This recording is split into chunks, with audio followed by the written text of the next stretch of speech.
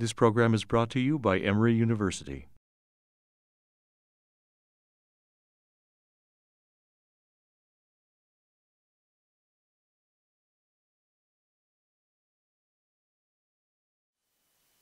Well, good evening and welcome. I'm Robert Shapiro, the Dean of Emory Law School, and it's my very great pleasure to welcome you to this special event. I'd like to begin by thanking our sponsoring firms, Alston and Bird, Kilpatrick, Townsend and Stockton, Schiff Hardin, Sutherland, Asbill and Brennan, Taylor, English, Dumas. Their generosity contributed $25,000 to advance a variety of diversity initiatives at Emory Law School, including this program and diversity scholarships for law students.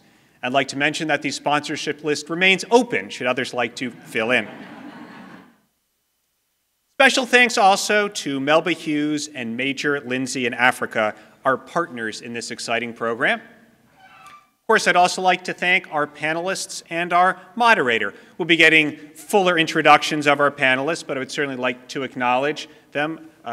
Tom Sager, the Senior Vice President and General Counsel of DuPont Legal. Teresa Wynn Roseborough, the Executive Vice President, General Counsel, and Corporate Secretary of the Home Depot. Rob Henrikson, Emory Law School class of 1972, the retired President and CEO of MetLife, and our moderator, Teri, Plummer, McClure, Emory Law School class of 1988, Chief Legal Communications and Compliance Officer at UPS. I'd also like to mention that while Teri and Rob are actually alumni, Tom and Teresa have been so generous with their time over the years that we consider them honorary members of the Emory Law family as well. Sure. And all of our panelists and moderator have been great leaders in promoting diversity. Now, diversity is an extremely important value for Emory University and Emory Law School. At Emory Law, we seek to advance the rule of law through the students we educate, the ideas we create, and the service we perform. And diversity is an essential component of accomplishing this mission. The inclusion of people from diverse backgrounds with diverse perspectives is a critical element of our intellectual community. It's a critical element of the learning that takes place in our classrooms, of the insight that is produced by our scholarship, of the service of value that we provide to the community. Diversity has always been a value at Emory Law School, and it always will be. U.S. News may not value it, but we do.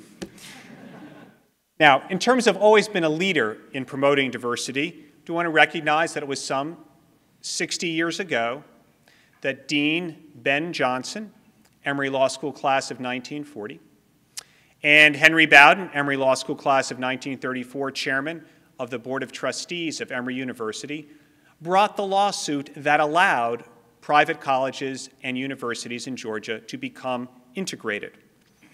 That lawsuit transformed higher education in Georgia. It transformed the legal profession. It was part of a movement that transformed society. However, diversity must be an ongoing commitment. We honor the tremendous achievements of Johnson and Bowden and others, not merely by historical reflection, though that's important too, but by ongoing actions each and every day to make our community diverse and inclusive. Johnson, Bowden, and others did not labor so hard just to produce the theoretical possibility of diversity. It must be a lived reality. And our task is to continue that tradition, to create the reality of diversity in our classrooms, in our courtrooms, in our boardrooms. That is how we honor our past accomplishments. That is how we ensure our future excellence. That is how we prepare our students to be leaders in the global environment of the 21st century. And that is why I'm so pleased and proud that Emory Law School could be a partner in putting forth this wonderful program this evening. Now, this is a wonderful event, but I would like to emphasize that this is just part of a series of events that we hope to do, part of our strategic priority of promoting diversity. Now then, to turn to our program this evening, we'd like to briefly introduce our moderator, Teri Plummer McClure, Emory Law School class of 1988. A native of Kansas City, Kansas, Ms. McClure received a bachelor's degree in marketing and economics before coming to Emory Law School. She began in private practice and joined the legal department at UPS in 1995. She was appointed General Counsel and Corporate Secretary in 2006. Currently, Ms. McClure oversees UPS ethics, compliance, and legal programs in more than 220 countries around the world. She also serves on the boards of many notable organizations, including the Annie E. Casey Foundation, the Leadership Council on Legal Diversity, and our favorite, the Board of Trustees of Emory University. Among her numerous awards and recognitions, Ms. McClure received the Equal Justice Works Scales of Justice Award in 2010 for supporting lawyers in public service, and in 2008, she received the Emory Law Distinguished Alumni Award. Please join me in welcoming our moderator, Teri McClure.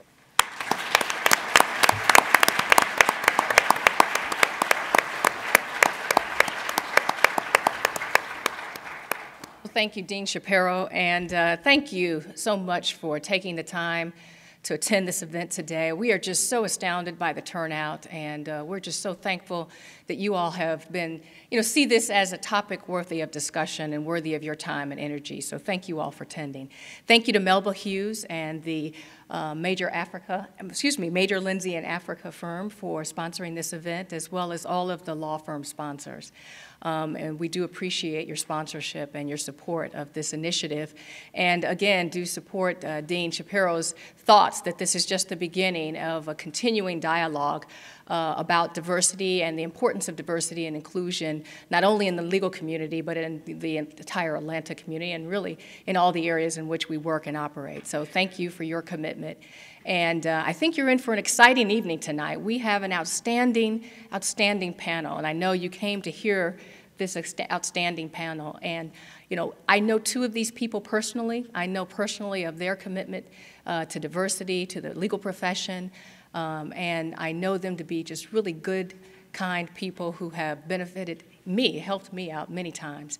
And I also know of one of our panelists who I've heard a great deal about, particularly about his commitment to diversity and his commitment to the Emory University campus. And so I'm excited to meet him. And I think you all will find the discussion to be challenging and thought-provoking, and hopefully lead you to raise issues in your own organizations that about this issue of diversity and inclusion, which unfortunately we still need to talk about. So we're going to get started. I'm going to let the panelists introduce themselves. I think you have some basic bio information in the handout. I'm going to let the panelists talk to you a little bit about their backgrounds or points that they believe are important to them. Most importantly, I've asked them to share initial thoughts about why are they committed to this issue of diversity and this discussion around the importance of diversity and inclusion and what makes them so passionate about this topic. So I'm going to start the discussion with Tom Sager. I'd like you all finished. That's a joke, folks. Come on. Come on. Seriously, I'm absolutely delighted to be here. I think Emory is, in so many other ways, has been in the forefront of critically important issues to our profession. By way of a little background on myself, I've actually been with the DuPont company for 37 years. I know I look that old. We have a 212-year-old company that's transformed itself several times. The first lawyer that represented the DuPont company was Alexander Hamilton. And he was retained because he could speak the language. And you're thinking business? No, he could speak French. So we have a long history in representing the company. Our department itself is about 110 years old. But the issue of diversity took hold for us about 20 years ago at a point in time where the DuPont company was a bit under siege. Fortunately, the activists weren't in the mix at that point in time, but we were hemorrhaging money, and we needed to redefine or re-engineer how we work with our law firms. At the same time, the other staff functions were asked to do something similar by way of reducing costs, but we saw something broader by way of an opportunity here, and that was to select law firms that were aligned with us, not only in terms of efficiency and cost delivery, but also how we would work together and how we would envision enabling women and attorneys of color to represent us, because we, like everybody else, was seeing the landscape changing dramatically. So at that point in time, we were a little bit ahead of the curve, and at that time, it was the theme of diversity that was what was the overarching concept. Over time, that was in the 80s and 90s, over time, as the corporation matured in its thinking, became more of a diversity and inclusion initiative, because we realized that competitive advantage could come from empowering many cross-sections of people within the DuPont company: gender, race, national origin, sexual orientation, backgrounds, experiences, you name it. So the more we thought about this, the more the whole theme of inclusion became critically important to us, because we realized that an old-line chemical company could not compete in this increasingly global space without a very energized and engaged workforce. And by the way, we're going through a renewal now, the DuPont company, by which we will replace probably 40% of our workforce in the next 5 years, which is a lot of folks. And of course, a lot of our focus is upon emerging markets or developing markets outside the United States. So we kind of carried the effort forward from the 80s and 90s because of our roles as lawyers and understanding the changing demographics with judges and juries and politicians. But our CEO now, Ellen Coleman, realized, as I've said, to revitalize our commitment to not only diversity but inclusion to bring competitive advantage, and we've expended a lot of effort of late in doing just that. And to me, the four most compelling reasons as to why the people in this room ought to give serious thought as to why this is so important, first and foremost, is the changing demographics in the U.S., and you all are as aware of this as I am. Second, increased globalization, and what that means is we need to be increasingly educated and sensitive to the cultures in which we're intending to do business, and with that, collaborations, third-party collaborations with the likes of competitors, NGOs, governments, suppliers, and clients that don't look or talk like I do. So to have a diverse team here in the United States as well as outside the United States is so critically important for us to succeed. And finally, to bring it even more home, we've benchmarked, as DuPont, with close to 350 government entities and corporations around the United States, big and small. And I got to tell you, the GC suite is changing dramatically. It's becoming increasingly diverse, and that is a compelling reason for lawyers in the private sector to take note and begin to understand the changing landscape. And those GCs that are coming into place now don't have any preconceived notion as to the firms they want to use, but I do know that they want to relate to people that are from the private sector that identify with them and how they view things and how they want to provide representation to DuPont. So, Teri, a long-winded response to you, but that kind of sums up where we are and why we are. Thanks, Teri. Good evening, everyone. And let me start by saying how grateful I am to have the opportunity to come and talk to you tonight about the value of diversity. And I'm going to speak from the perspective of our profession and the role that I think diversity needs to play in our profession. But let me just take a moment, too, to say how grateful I am to be here with Teri and Tom, who as general counsels have blazed such paths for all lawyers in terms of their leaders and their values as general counsels, and been great examples for me only 2 years into the job of being general counsel with a company that's only 35 years old, so still with our training wheels on. But also I owe a debt to Rob Henrikson. When I first left private practice to go into corporate practice, Rob was also beginning his role as the president and CEO of MetLife. And Rob taught me not a lot about being a lawyer, but a lot about being a person and a great business leader. I thought that's what it was. But Rob led MetLife with extraordinary passion and with commitment to values that were unwavering in a lot of really difficult circumstances. And it was great for me to have that role model and to learn what it is to stick to your values when times are tough. And he did that superbly well. So thank you, Rob. Diversity has been part of my life, intentionally or unintentionally, since I was very small. I started grade school in a segregated grade school, and then my brother and I went to an elementary school where we were the only African-American children there until we were joined by our little sister 5 years later. And then had the opportunity to go to a Catholic high school where I was one of a small number of Protestant students in the high school, and learned a lot from that experience. Sister James Marie only sentenced me to hell twice. And then I had a chance to go to the University of Virginia on a minority presence scholarship, and it was a scholarship fund that had been formed expressly for the purpose of attracting African American students to the University of Virginia. And for me, that was both the opportunity to go to college, the opportunity to go to a great college, and the opportunity to be part of a very enriching educational community that probably otherwise would not have been open to me.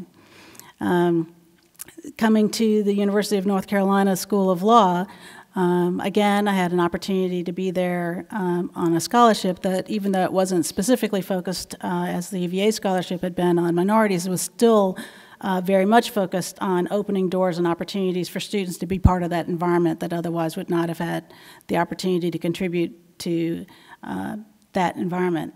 In each of those circumstances, I found enrichment from the fact that I went to school with people who came from lots of different backgrounds, who brought lots of different experiences and ideas and thoughts to the table, and always felt a part of building something better and stronger because the communities were made diverse. And I've continued to find that in my professional path, that it's been important in a lot of different critical circumstances that diversity both illustrate not only what Dean Shapiro referenced, the core values of an organization, but also represent the opportunity to make better, stronger, more inclusive decisions over time by having a diverse set of people as part of the environment. And I have found in my own practice that the professionalism, the strength, the ability to deal with adversity, the success of organizations has often been the result of their diversity. Then I've experienced the opposite. So I look forward to having a very open conversation with you guys tonight. I hope that everybody's willing to be a little bit frank and take things a little bit on the edge so we can have some fun with this. And I invite you to ask tough questions. To Rob. Nothing changes. I am just delighted to be here. Where Teresa ended her comments is kind of where, if you wanted to know, gee, if I could have my druthers, what would this be? It would be an open dialogue with everyone in the room. It's kind of my style, maybe naturally, but it has also, in my mind, proved to be the best way to foster inclusion by having open door, open mic kind of a situation in whatever organization you're in to get people to share their ideas and so forth. A little bit about my background. I say this, you might think it's tongue-in-cheek, but maybe I really believe it.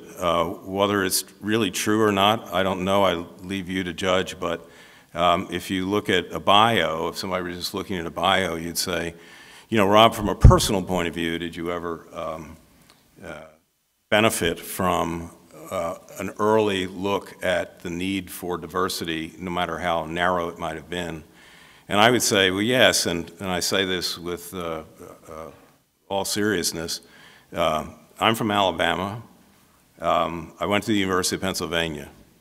Why did I get to go to the University of Pennsylvania? Because I was from Alabama. Hey, this kid's from Alabama. We'll take him. And then Emory Law School, at the end of trying to figure out, as an English lit major, what I wanted to do.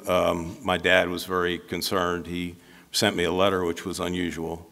You know, letters from my dad, but I recognized his handwriting right away.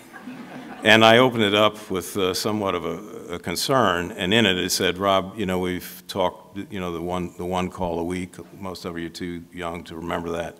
You know, you went to a payphone, you found the payphone, you put the money in, you called your parents once a week, particularly if you lived 1,000 miles away. And he said, we haven't had a chance to talk about this. I don't know what your plans are, but you have a job in Montreal, Canada, if you so desire. The worry was Vietnam. And I said, no, it still chokes me up. But I said, I just don't, I don't think that's what I would want to do. And he said, well, what are you going to do? I said, I don't know. I don't know. I'd like to teach, but I don't know if I could pursue the PhD right now. And he said to me, without any hesitation, this was on the phone when I called him back, why don't you go to law school? Law school? I said, I don't even think I have the prerequisites to go to law school. And I remember this very well. Rob, you don't need to know anything to go to law school. And of course he was right, meaning that no particular curriculum is required, so forth and so on. So if you want to know why I went to law school, I went because I could. And Emory probably liked the fact that I was from the University of Pennsylvania. So I went to Penn because I was from Alabama, and I went to Emory because I was at Penn.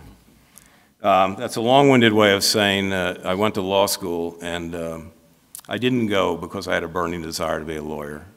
I went because I could. And it didn't take me long to figure out that something that I'm very serious about. I determined that I would never hire myself as an attorney. And if you really believe that, why would you foster that on someone else? So I knew I wasn't going to practice law. And so I went around and interviewed almost any kind of company that could walk and talk here at Emory University. And I ended up, long story, won't go through the whole story, being an agent at MetLife here in Decatur. And then I'll fast forward because 37 years, hey, I can top that one, a few months short of 40 years with one company. And you might say, well, that's kind of a very narrow experience. How does that relate to anything we're talking about? The experience in one company. Well, the one company changed so dramatically during my 40-year stay. It's almost impossible to relate it to you in any short period of time. But I did find out that there were interesting facts about people essentially wanting to hire themselves all the time.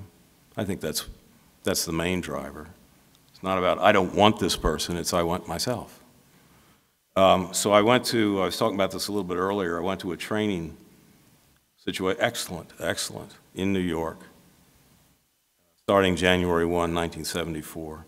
And a fellow came in and interrupted the meeting we were in. These guys talked to each other. They were very highly qualified technical actuaries. And then the fellow left.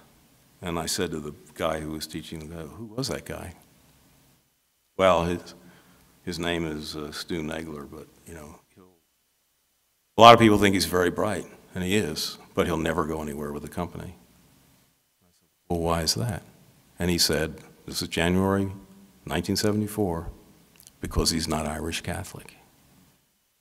Now, the question is whether that's real or not. The point is, that was what was perceived. And I left that room thinking, that's really strange. I'm neither, well, a little bit of Irish, but I'm neither Irish nor Catholic. And I don't come from New York. So what's the future in this company? And I looked at the annual report, and literally everybody in the executive offices, 7 or 8, 9 people, all were Irish last names. What does that mean? And so the interesting thing about feeling a lack of inclusion or a sense of inclusion can be seen from all different angles. The point that I'm making is it's everywhere. And now that we've come so far, certainly the company that I worked with all those years has come so far. It's so different. There's so much to talk about, and I hope we can share it with each other. But the problem with the lack of inclusion and the problem with people not seeking diversity, once you think you've done it, it's like crabgrass. It will come back. You cannot rest You must stay at it. And the value proposition, if you're in a major corporation, has to be a business proposition. It has to be. And you know what? That's an easy one, because it is. It's so obvious. So I'd like to talk about that a little bit. But there's certain elements around business case for diversity. You know, the question is, do you still use that language? Yeah, you can use it, depending on who your audience is. But it's really about certain elements. And I would say it boils down, from a business point of view, workforce, workplace, marketplace. Workforce, do you have the right people, the right time, in the right place to differentiate yourself and win in your business? The workplace, is it a place that people find exciting, that they enjoy, that makes them want to work together? Who wants to go somewhere and spend all their time where that's not possible? And then, of course, the marketplace. And then I'll just make a short comment there. With this company that I'm familiar with, the marketplace went from 100% domestic, except for Canada. The company said it was international for 130 years. It's because it was in Canada. You know, market in Canada is smaller than the market in California. Give you an idea. Okay, so it's domestic. And today, about 45% of the revenues come from outside the United States. What does diversity mean in that context? What does it mean? Do you have the same kind of diversity guidelines in India or Japan today, or China, or Bangladesh, as you have in the United States? It's a question. None of this is easy, but it certainly is worth pursuing. Talked about, each of you in your own way have talked about, you know, the business case for diversity, or the value proposition behind diversity and inclusion. I guess I'd ask, do you think that businesses and law firms today really believe it beyond just the policy stating or the principle that this is the right thing to do? You know, are we still at a point where we're still convincing businesses and organizations and the people within those organizations that there is a need, there's a basis for talking about diversity and focusing on diversity? Or have we moved beyond that? So I think the perspectives from the law firm and the corporate legal world are different, clearly. I think the law firms are very short-term focused. It's about the year at hand and how they did in dividing up the spoils. Very few law firms, I think, are very strategic in terms of their view of this issue. And it's rather sad, because I think the case for advancing this and making it an integrated part of your strategic plan is so compelling to me for any number of reasons. Corporations, I think, on the other hand, get it. And I'm not sitting in judgment of anybody in this room, but we understand how compelling the case may be, as you've heard from my fellow panelists. The law firms need to understand that it's more than how many clients or more work comes in the door as a result of your diversity efforts, because I think the case will be lost on you if you only think in that terms of that mindset. And so often, the leadership of the firm is reflective on the commitment to diversity, and with the change in leadership in a law firm, that whole commitment with respect to diversity can evaporate overnight.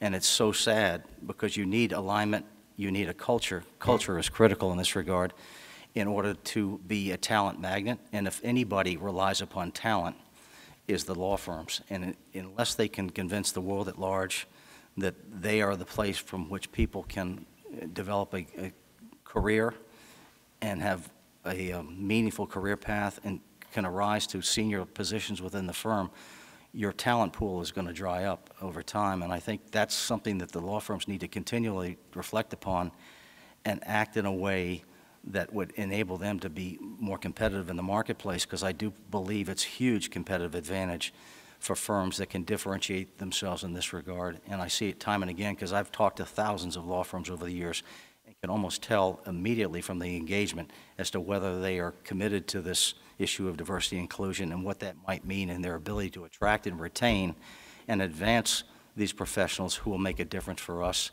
as they appear wherever they might appear, in whatever form. Rob, you, as a leader of an organization,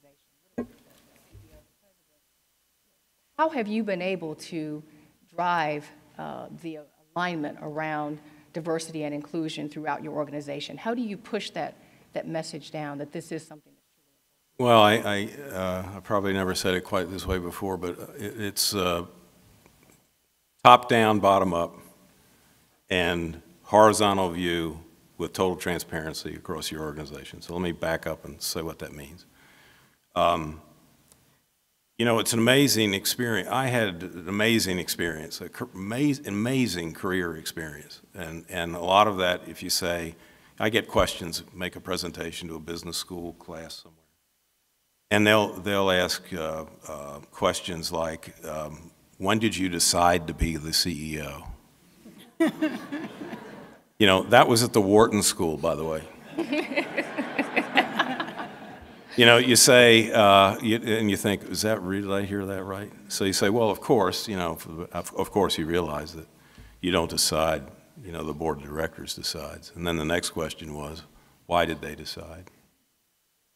And to that one I said, well, it was easy in our case because I'm the oldest person in the company. And you know what? Some people actually went like this.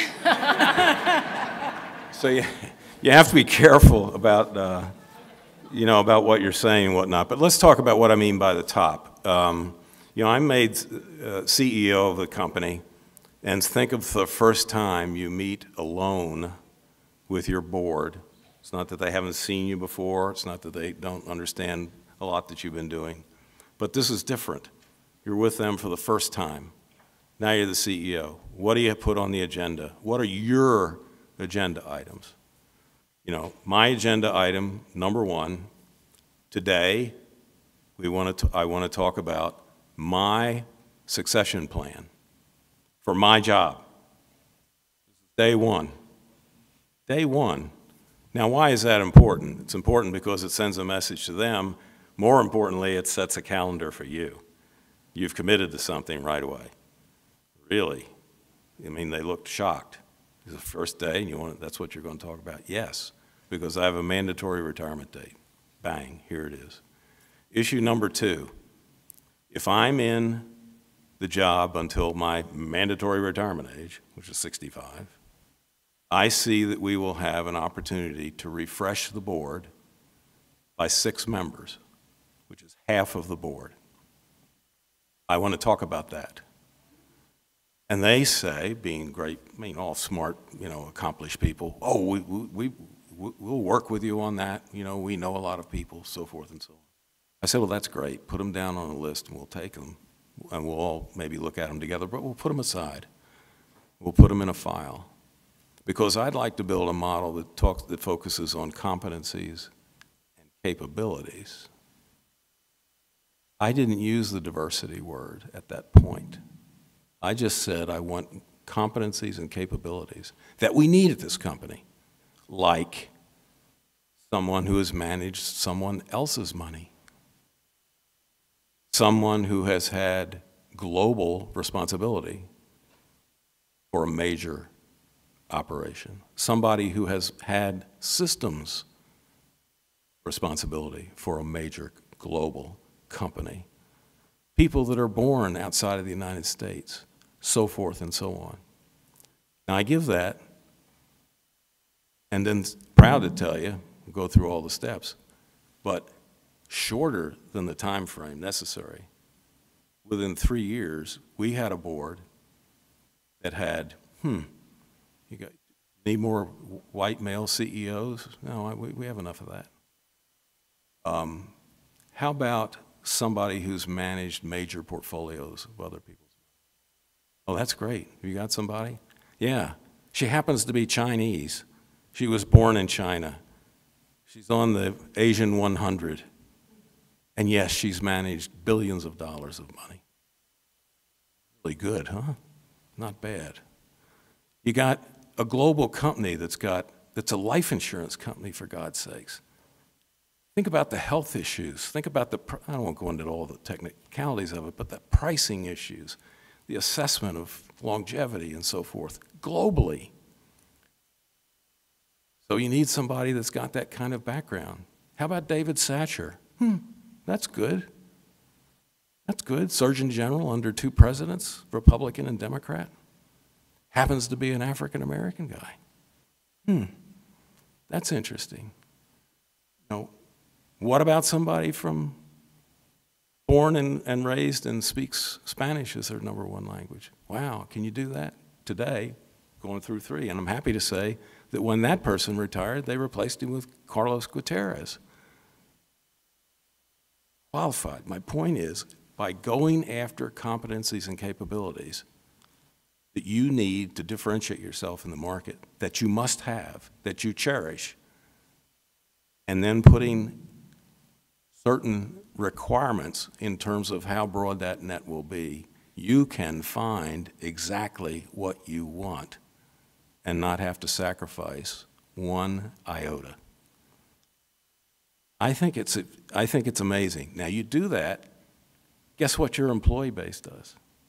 Wow, look at the people on the board.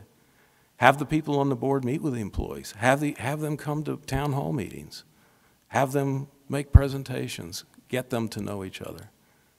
Powerful. So, you can't do it by not coming at it top to bottom, bottom up. And then the other thing, in terms of employees, I have Teresa probably said, oh, he's going to talk about that again. I call it no apparent reason for failure. If you see someone who happens to be a diverse candidate for a job, and you think this person is hardworking, intelligent, so forth, you put them in that position, it's for you to have the responsibility that you've made the judgment that you can't ever be right all the time, but there's no apparent reason for failure. If there's an apparent reason for failure, the person's not ready for that job and they will fail. And then what happens? Unfortunately, disproportionately important that diverse person failed in the eyes of still many people because it's like crabgrass. So coming at it that way and then looking across the organization and not talking so much about diversity as a separate initiative, but more, as Tom said, about attracting, retaining the best employees. And the other thing that makes it has to be looked at too, if you're sitting down at a figurative table, your organization, and you're looking across the table and you don't look like your clients, you're dead. Dead. Nobody ever disagreed with me, at least to my face. But there was a lot of dialogue about it. The only other thing I would say, we had groups, around the company, set them up, facilitated them. And I thought, after some time went by, we could streamline that a little bit and have it be part of a broader HR initiative. Employees told me, you're not as committed as we thought you were. It didn't matter whether I was committed or not. The fact they perceived that was a problem, we corrected it. Follow back up on that. There's 2 points I'm going to come back to the point you made about no apparent reason for failure and investing in their success. But I want to talk about when you don't approach it as just a common competency initiative and it becomes a diversity initiative for recruitment or for placement of people.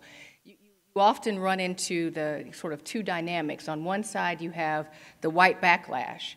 In order to advance a person of diverse background, then someone has to lose out. And there's that perception. I'd like maybe Rob and Tom, you all to talk about that. But Teresa, I'll start with you and talk about it from the perspective of someone who may be perceived as having benefited from a diversity program.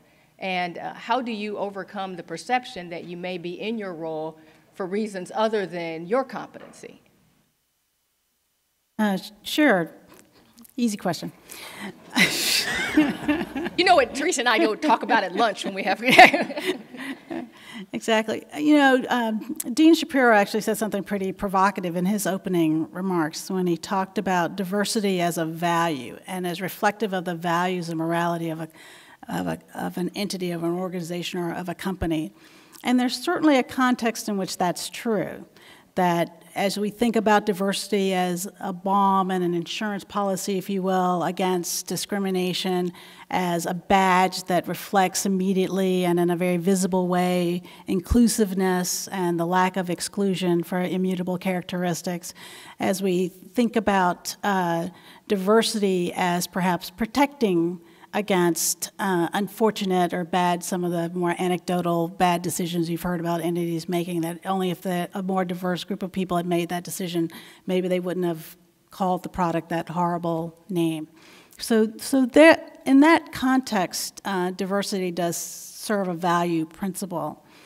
But it also serves a more fundamental principle of corporate America, at least, which is that it helps us make money. And I say that not to be tongue-in-cheek, but going back to the language of a business case for the Home Depot, for MetLife, or any other company, and the service of a shareholder is rarely about adherence to a moral code unless you can translate that moral code into the value of enriching the gains of that investor, the values associated with enriching the gains and the experiences of the associates that work for you, and the value of enriching the quality of what you serve and what you sell to the American public. And the question becomes, do you do that better? Do you do that more successfully? Do you do that with more credibility and value if you do it with a diverse set of people than with a non-diverse set of people? And I think that the answer, proven over and over and over again, is clearly yes, that just like there's a value to selling the best power drills in America, which we do at the Home Depot, there's a value to designing and selling and merchandising and pricing that product with the most diverse team of people you can possibly bring to bear on the problem, so you can get the best possible decisions made about that. And so you can very quickly give people confidence that the right skill set has been brought to bear in creating that product. I worked for a very smart man, Frank Blight, and perhaps one of the most, certainly the most successful retailer CEO in the country today. And I think he would tell you, as he embarked on his general counsel search, that he wasn't looking for a particular person, he wasn't looking for a particular gender, he wasn't looking for a particular race, but he was looking for someone that would contribute to his existing team.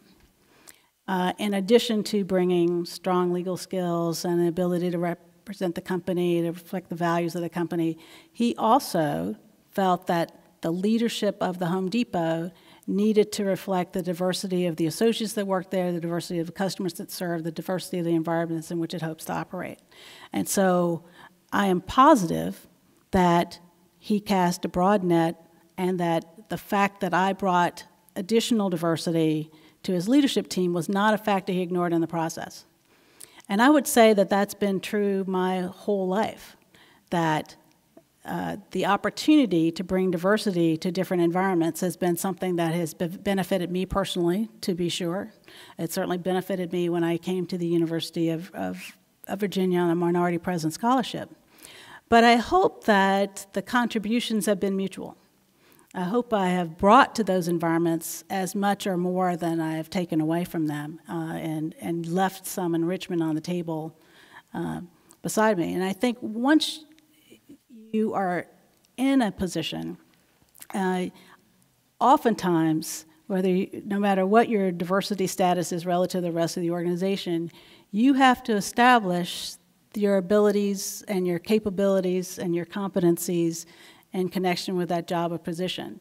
You also have to be dedicated to doing it the way you think it should be done and bringing your own values to the table and not trying to emulate or overly imitate the people behind you or whom you followed. If you can do that and stay steady to a core, then I think you will rebuff any criticism about your ability to do the job based on some immutable characteristics. So I don't mind that I get picked or asked to do things because I'm an African American woman. I don't mind that people decide that I could bring something to the table day one because I come to that table as an African American woman. I think hopefully I'll have the opportunity to validate that they're right when I get there, but that's the obligation that I take on. But I think to shrink from the fact that someone might have gotten a seat at the table because they could swing a tennis racket. You know, Justice Rehnquist for a long time chose law clerks not only that were smart, brilliant, good people, and successful enough, but also they had to have tennis game. I don't think that they felt that they were harmed or they had something to prove to the other clerks because they had a tennis game. They had something to prove to Justice Rehnquist because they had to serve the ball back. But that's not what they thought that their obligation was to prove that they deserved the job once they got there. And that's the way I have approached the various opportunities that I've had as an African-American woman. And at the same time, you can't fail to acknowledge for all of us that you make a choice to go through one door and other doors maybe may not be open to you, or you made a choice that's going to close those doors for you. And that's true in all of our lives. But I would encourage people, don't feel self-conscious about choosing paths that are followed or have been walked by people who look different from you, who come from different backgrounds from you, who don't have the same experiences as you do, except that as you go down that path, you will bring something to it that will be more enriching to the people around you. Rob, what do you say to the individual that thinks that their opportunities are limited because of this focus on diversity?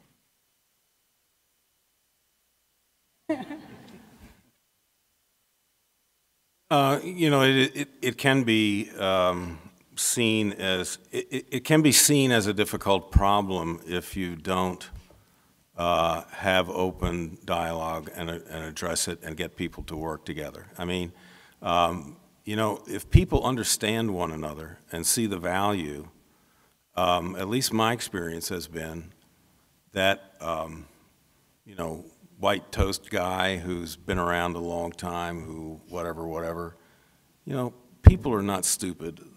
People understand whether or not they have enough gas in their tank, whether or not they have the intellectual capacity, whether or not they have the energy, et cetera, et cetera. If they are around and communicate with and are on teams with people that knock their socks off. Most people working for a large corporation, most people, certainly the people that I would want to retain and keep and had a pretty good track record on that, they want the organization to win. They want the team of people that they're associated to win. If you have a team of people together and they see and appreciate each other's strengths and something different they bring to the table, they're appreciative to have them. Let me put it that way. And so there's always the question when somebody comes in and says, "Well, what about me? You know, I've been working here for 30 years. I've been doing this, that, and the other." Well, review their track record with them. Talk to them about what they're doing, what they're not doing. Talk to them. I had the best performance management review I've ever had in my life. Was pretty late in the scheme of this long career.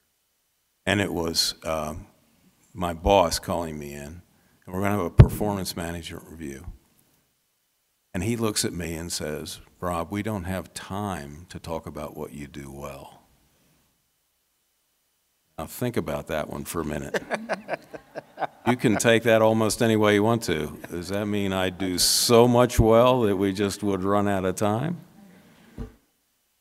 The other punchline was, because we're expecting so much more out of you. What you do well has become a requirement. That's table stakes. We're expecting so much more of you. And most people that take the position, you know, I've been around, I'm being discriminated against because, you know, these new bright people are coming. Guess what? They haven't had that kind of discussion.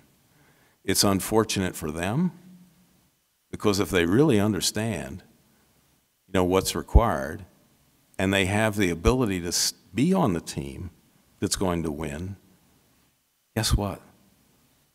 That's okay if they understand. If they don't, they just go away and they're just mad. And they tell their next door neighbor and they tell their wife or their spouse, whoever, you know, I got mistreated. I don't see it as that big a problem as long as you're open communications, open door, and give people the mic in town hall meetings. I learned so much in town hall meetings I can't even tell you. And when you really hit the home run is when somebody grabs the mic and say, look, buddy, you just said something, and you might think that has a certain meaning, but it has a different meaning to you, to me, than it does for you. You know what that's like in a meeting with 300-400 people? When you have to answer it. You can't say, well, see me after. Doesn't work. So it's keeping those doors and that communication open, and I think people understand their own strengths and weaknesses, much more than you would give them credit for. Terry, I used to have a difficulty having these conversations with just those white males you're thinking about, but over time I thought about there are two really aspects to being an effective lawyer. One as a practitioner, but also as a leader. And are you the type of person that is willing to invest in the organization as a whole, in individuals, and give unselfishly? And that's a very bright line for many. So the lawyer is a given for me when you're talking about the senior leadership. It's the leader I'm looking for, and it's not a hard conversation to have with certain people because they've defined their success by their expertise or competency, not necessarily their influence within the organization itself. And if you think about that, I think it'll serve your organization, and certainly it's served ours very well. And over time, people understand that. And as you lead by example in promoting those people that have evidenced both sides of that equation, leader plus lawyer, I think you're going to find that task easier as you attempt to strengthen your organization and elevate people that really deserve to be promoted because of their investment in the entire organization. Okay, so the bad news is we're almost out of time, and I haven't gone through half my questions yet. But I have one more question, and then we are going to open it up to the audience, and we'll have some mics that will be at each side of the room. We'll ask you to use the mics if you do have questions because we are videotaping this series. But my last question, Tom, I'll start it off with you, and anyone can jump in. I think lately the terminology around diversity has been, the discussion around diversity and inclusion has really focused on the broader global diversity. And I think that there's been some debate about whether or not an emphasis on global diversity has the impact of minimizing the focus from a U.S. perspective on traditional forms of diversity. And so those diverse candidates or individuals feel like the company or the organization, by focusing on a global perspective, is just doing that really so they don't have to focus on the U.S.-related issue. Any thoughts on that or that perspective, or have you seen that in your exchange? I quite honestly don't see the focus on globalization causing a less than intense focus upon the importance of diversity within the United States. Of course, each country is unique, and as you define diversity here will be radically different as to how one views it outside the U.S. And it becomes more of a gender issue in parts of the world and less about race and other considerations. So, no, I don't see it. Recognize that we have the finest judicial system and intellectual property system in the world, and that drives a lot of the value and why this country is so great and increasingly diverse. But I think the importance of diversity here will keep us in the forefront in the years ahead, and that's why we can't take our eye off the ball, because we have to lead by example here, and it'll, I think, come naturally to us outside the United States if we're truly principle-based and one focused upon the things that Rob and Teresa have talked about tonight. I think, Teri, you raise a very good issue, and I think that it's sometimes easier to articulate and think about the global issues and issues of language and very strikingly different cultures, and particularly talking about people who come to this country in circumstances that don't reflect a history of discrimination, that we still have a very difficult time figuring out how to talk about with each other. And I think sometimes when we talk about, think globally, act globally, it's to try to elevate the conversation at a level that gets beyond the facts and circumstances of our American upbringing. But I think that it's very critical that we continue to think about not just global diversity and language and cultural diversities, which are all also very important, but also the history of diversity that is brought by bringing the minorities in this country and who come from African American heritage, Hispanic American heritage, Indian American heritage, into the broader society, and the value of that kind of diversity brings to our organizations, and not escape from the conversation about that kind of diversity or gender-based diversity by going to elevating the conversation to a more global sphere. Can I bring up the example here? Yeah, sure. I struggled with Teri and my colleagues a little bit about I was going to bring up something that I think should be troubling to us as lawyers here in Georgia and as members of the Georgia Bar and prospective members of the Georgia Bar. And there's an article in the Fulton County Daily Report from last Tuesday that talked about the formation of a committee by the bar to select the next executive director of the Georgia Bar. And many of you know Cliff Brazier died last year. Cliff Brazier was a 21-year director of the bar and one of the most distinguished professional people you would ever want to meet in your life. And in many, many ways, the bar owes its present success across lots of different horizons to the work of Cliff Brazier. So it was a painful and raw room, and I wasn't in the room, but I can only imagine how painful and raw it was for the lawyers in the room at the mid-year meeting of the bar to talk about the process of selecting a successor for Cliff. And the committee ultimately that was appointed by our bar rep president, who's an excellent person, consists of 12 people, 9 of whom are white men, 3 women, and 1 African American. All 12 of them are pillars of our bar. All 12 of them are people whose careers reflect dedication not only to their own practices, but to our profession and to the communities that are served in their profession. They are our best and our brightest, to be sure. But as a group, they also do not reflect all that the Georgia Bar presently is. And as a group, they don't reflect all that the bar will be and has the opportunity to be. And for me, it raises the concern that when they select a new executive director, and I'm sure they will select an excellent person, but that person starts out with something to prove. They start out with having to prove that a more diverse selection committee still would have selected them.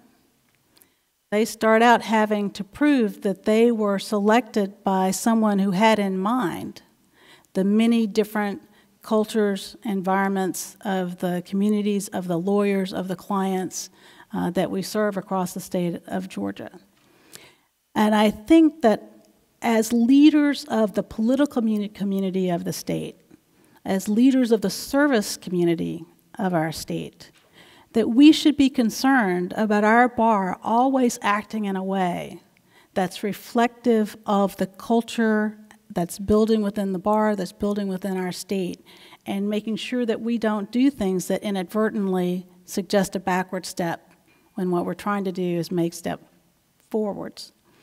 And I think that we should think about how we, as a professional organization, make sure that our leaders, that our participants, our members, care more deeply about the issues that our clients clearly do care about, and that we make sure that those values, that those concerns are reflected in the activities and conduct of the leaders of our bar.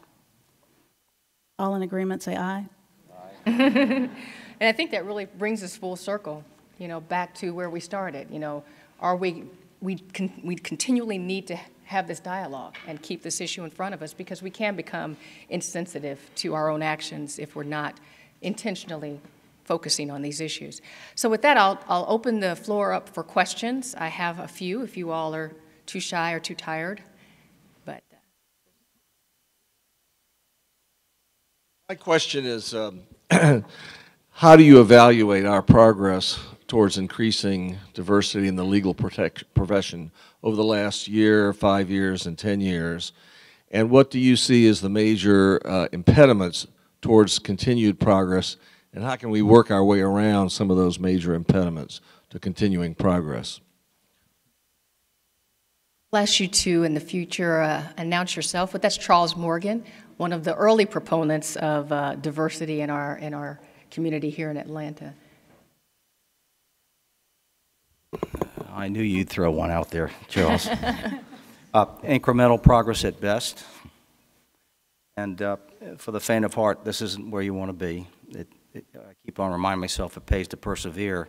So I take a lot of energy and comfort in those anecdotes that I hear. And the trick to me is tell the stories, those success stories of where an energized, diverse team have delivered tremendous value to your corporation or to your law firm. If you get hung up on the numbers, you're going to get distracted improperly and perhaps even depressed. I can see the progress being made. I can see the landscape changing. As I've mentioned, the GC suite is one, and perhaps there are other indications. But as I said, to overcome, you've got to convince the law firms, because they are really where we find our talent within the corporations, that this is in their long-term interest. And that's not an easy task, as I said before, because in so many cases they're so short-term focused.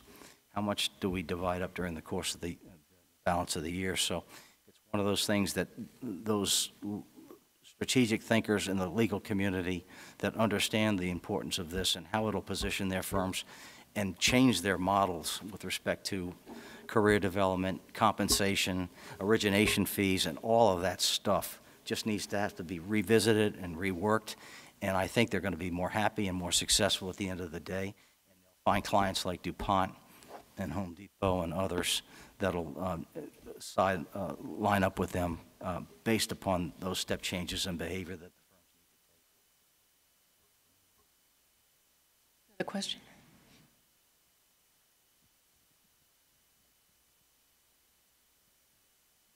Hi, Amy Loggins. I have a question for you. Mr. Sager, you said that you believe that corporations and law firms are not necessarily aligned in their viewpoints of diversity. You also said that your company does a lot of tracking of the diversity and inclusion that your firms or vendors provide. I think we would all agree that diversity is bigger than just race and gender, and that optics are very important. But how do you ensure that your vendors, including your law firms, are truly embracing diversity and inclusion, and how do you track that? They are required to provide us a critical self-assessment every year, which gets down to a very granular level with respect to hours worked, teams, identification by race, gender, sexual orientation, all of that, with an eye to hopefully we see step changes in behavior and progress, not every year, but that's that's where the dialogue begins and where the accountability starts. So if you don't relentlessly ask for this feedback and the assessments back, then they are not going to take you seriously. Power's in the purse. If you're not seeing those step changes in behavior, then you start assigning within our network to different law firms and maybe even go outside, and we certainly have done that. But again, we're investing in these firms with a purpose because we think they're committed to the same core values that we are. So those conversations occur on a regular basis, an annual basis, and try to identify those firms that are doing it better than others and lift it up and share it among them. and then recognize them through any number of ways, through awards and the like. I'm not sure it's the perfect solution or the perfect approach, but it's one that we're comfortable with. I would just say we do have miles to go before we sleep, and a lot of the progress that's been made has been, progress, long plateau, progress, long plateau, and not the steady upward climb that you might hope. I would say there are a lot of norms out there that we accept that we can start to break down a little bit. In reality, most lawyers in America don't practice in large law firms. Most of them practice in small to medium law firms. But a lot of the political and economic wealth is focused on and concentrated within those large law firms. So getting those law firms to be better examples, to do diversity better, to be more attuned to it and more consistent in their messaging around it and in their demonstrations around it is very important. But it's also important for companies like MetLife, Home Depot, DuPont to be more part of the story of spreading work around to other firms that are not part of sort of the large firm network and taking advantage of the talent and value of smaller law firms. And I think we're increasingly doing that. I think the law firm model is changing in the country so that we continue to march in the right direction. But all of the things that we've been doing, we have to keep doing and do even more aggressively. We have to keep encouraging people to choose the law as a profession. We have to keep mentoring people who are in law school to succeed in law school and to approach with passion and energy and commitment the practice of law, and to be willing to work thousands and thousands hours a year to make the Home Depot happy. So we have to keep the pedal to the metal of our efforts. And the crabgrass comment that Teri made earlier, or that Rob made, it's true. You have to keep at it. It's not something that we can stop doing, so we can continue to feel the benefits of the progress that we're making. I'd say you have to keep at it, and anything that's worth doing is worth measuring. I think the comment goes. The trap that we all need to be cognizant of and wary of, because we have to keep at it all of the time, is that certain measures and metrics can end up being 100% of your decision-making process, and that's very dangerous. Because you have to be able to interpret what your data is telling you. You have to really understand what it is telling you, and then, of course, what you're going to do about that.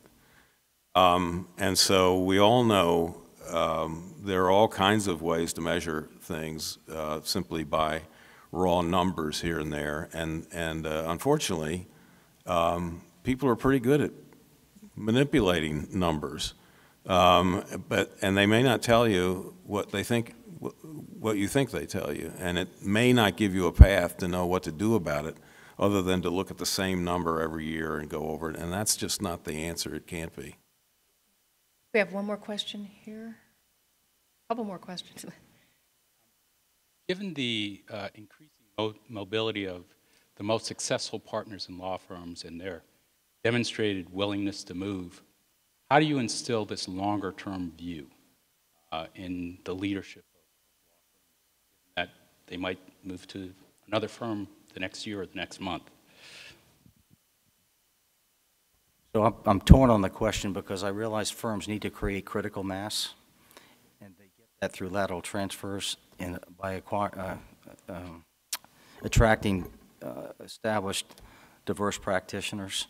So I get that, but we're just passing on the same valuable assets without growing the diverse base of the profession. So I'm kind of torn by the question. I don't know the answer. I do know that certain firms that evidence that commitment are more intent on laterals and how they can build out their firm in a way that is more welcoming, and it will attract the younger people along the way. So I can't question that strategy, but I'm wondering out loud, is it really enhancing the profession at large? Is that Just real quickly, I think one of the things that corporations have gotten a little better than law firms. I think it's getting better now, but corporations certainly know that you don't want to lose the investment once you hire someone and spend the money to bring them on board and train them. You have a vested interest in keeping that person there, and I think that goes back to the comment that was made about ensuring that there's no apparent reason for their lack of success, that you have to invest in their future and invest in their success. I think corporations understand that principle and do a pretty good job of it because it's just too costly to have turnover. And I think law firms have to understand that principle as well. But I think that goes to the whole model of the law firm, and is there an incentive within the organization to invest in the younger talent and keep them there and provide them the work that will allow them to grow their business. And I think that the law firms continue to struggle with how to do that. I agree too, but I also want to say that we have to continue to build entrepreneurial spirit within minority law firms and help them succeed as entrepreneurs so that they can continue to contribute to the diversity of the bar as well. Good evening. I'm Veronica Higgs Cope. I am a solo practitioner here in Atlanta and also the current president of the Georgia Association for Women Lawyers Foundation. I first want to thank the panel and Emory Law School for putting on this presentation today. I would say that I would love to have heard from some of the law firms, being that we are here in Atlanta, we are here in Georgia. I would have loved to have heard their perspective on diversity and inclusion and their commitment to the same. My question is, do you, as a panel, think that it's easier for corporations to include and address the issue of diversity and inclusion than for the law firms? Let me take a crack at that because I'm not really sure what the answer would be if I give you some comments and then you said and you weren't a lawyer and you said, well, how does it work in a law firm? I can't really tell you. What I can tell you is that I came from a company that at one point when somebody talked about human resources, who came in from outside the company to talk about things that needed to be done in human resources, I realized for the first time that I was working somewhere that was back in a time warp that was really about personnel departments. I mean, as strange as that sounds. Now, I'm old enough that I can remember some of this stuff. There was no focused human resource management. There was no requirement that someone was responsible for someone's future and their development. Now, my perception is that law firms are busy doing a lot of stuff, but I don't know what their HR departments are all about. I don't know what their performance management is all about. I know that in the corporate setting, once you set that timetable down, you don't have any choice. You don't have a choice as to whether or not you're going to have a performance management review with people who work for you, if it's done right. They can't say, I don't know what my boss thinks about me. I don't know how well I'm doing after 6 months in a 12-month year. That's not allowed because the calendar doesn't allow that to happen. I don't know what happens in law firms. My perception is that maybe not so much. Maybe not so much. And I'm not sure and I don't want to get into stuff that I really don't understand, but the whole thing about a process of billable hours, maybe that's gone the wayside, I don't know. But how do you possibly manage people around that sort of compensation program? I don't get it. And so you could have really bad actors when it comes to dealing with people and developing people being the highest paid, most successful people in the firm. That's not going to happen, not in the corporation that I'm familiar with, nor any of my clients. I think you raise a good point, and I think that Dean Shapiro has another topic for the next series on diversity. have some managing partners up here. I would say, quite honestly, the landscape has changed dramatically. The ability of corporations such as DuPont, who don't pay as much as private law firms or certainly pharmaceutical companies, no offense to anybody out there, but the work-life balance, the core values, the inclusive, empowering environment, I don't necessarily believe that it exists in law firms broadly. It's a very eat what you kill. It's division by associate, paralegal, senior partner, rainmaker. So I think it's a dramatically different environment for the most part. Now, there are exceptions out there, but our ability to attract and talented minorities and women now is at an all-time high because they want something different. They want quality of life. They want to be more into the strategic side of the practice of law as opposed to the tactical. They may be getting tired of the just depositions and those travel all over the country. So there's a whole different dynamic occurring now that I think makes the in-house practice far more appealing in so many ways than the law firm. And you can hoot me down, but I believe that's the case, and I can see it firsthand in the case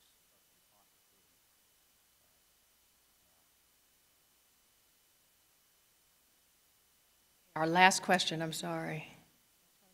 Try to make it decent. My name is Peg Yan. My question really relates to communication. Rob, sorry, I'm not doing very well with the microphone. Rob made a good point earlier about how we tend to hire people that we like, and we have to make a concerted effort to not hire people just like us, or not people that we like, but people that are just like us. I've seen that in communication, that at least in corporate life, that we tend to relate to people that communicate like us, and at times, perhaps, push back at people that don't communicate like us, and there tends to become a dominant, approved communication style in corporations. And, it's not a secret that for a long time, and it's starting to change, that in corporations, the dominant leadership was largely white male. What can we do to encourage diversity and acceptance in communications? Because I think there's a huge business advantage there that we are really missing the boat on. But I think just like with other characteristics, when you're trying to define success, you tend to start with the characteristics and qualities that made you successful, replicate them as best you can in the next person to come, and then you try to attract for that. And I think that you accidentally are naturally attractive to work for and with of people who see in you the qualities that they see in themselves and the attributes that they see in themselves. And part of what a good diversity initiative can do is to help us see ourselves for our attractiveness to others like us and see our attraction to others like us and give us an opportunity to inspect that a little bit and make sure that it doesn't overwhelm our decision-making process.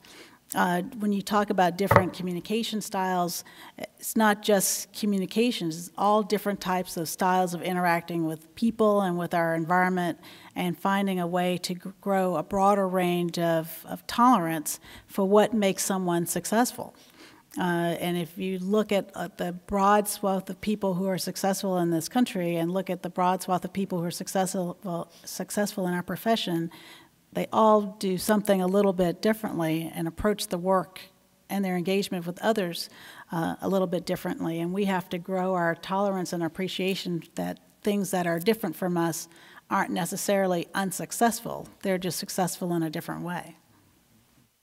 Well, with that, I'm sorry to have to cut off the discussion, and I hope this will be the beginning of what is an ongoing discussion.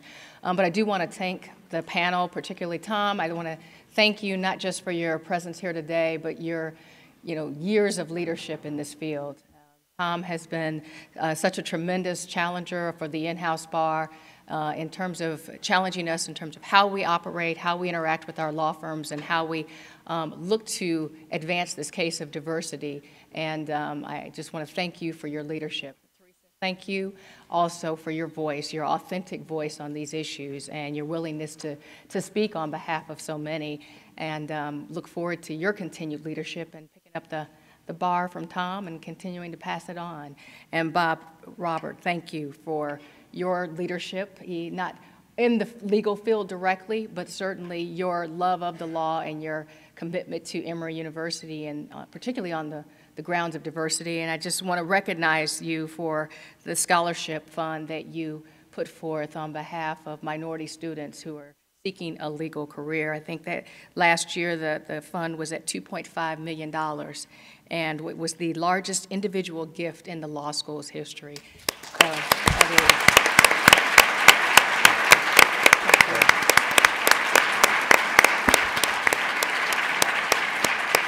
So, for someone who didn't want to be a lawyer. You see how guilty I feel about taking that spot. Well, you've given back manyfold, so we thank you for that. And with that, I'll turn the podium over to Melba Hughes for our closing comments.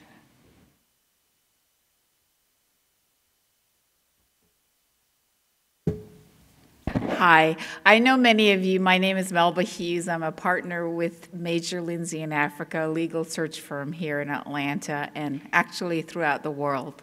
We're global too.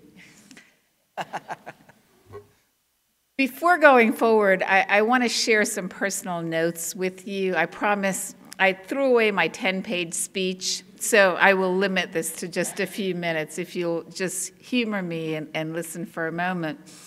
When my partner, Catherine Butts, and I went to see the dean about a year ago to talk about doing the speakers series, we felt very fortunate that he didn't throw us out of his office. We would not be here tonight with this esteemed group of people and with such energy in this room, but for the vision of our dean. So please help me to thank him.